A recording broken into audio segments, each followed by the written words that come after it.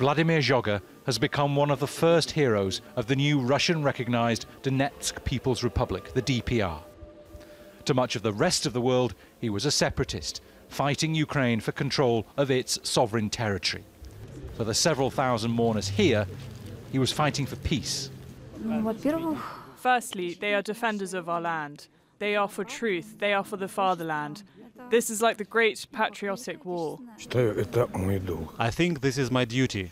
This man gave his life for freedom and independence of our great republic.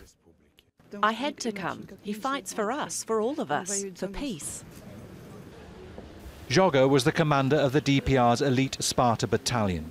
His soldiers say he'd gone to rescue civilians from an apartment building in Volnovakha during what was supposed to be a humanitarian ceasefire on Saturday. But his unit got trapped in a firefight with what they called Ukrainian nationalists. Joga was shot. One of the people who will report this story across social media to the Russian public is a well-known and influential war reporter, Semyon Pegov. Those who fight civilians are terrorists. So for me, it's not a military operation, but a counter-terrorist operation. For me, the militants and neo-Nazis who practically control Ukraine now are the same as ISIL terrorists. The mourners are chanting, "We will not forgive, we will not forget."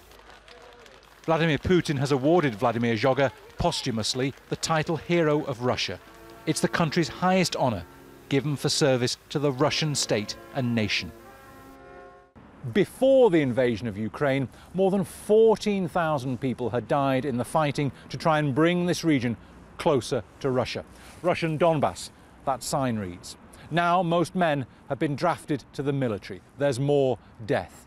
It's hard to imagine how this region would be allowed to return to Ukrainian control. Bernard Smith, Al Jazeera, Donetsk.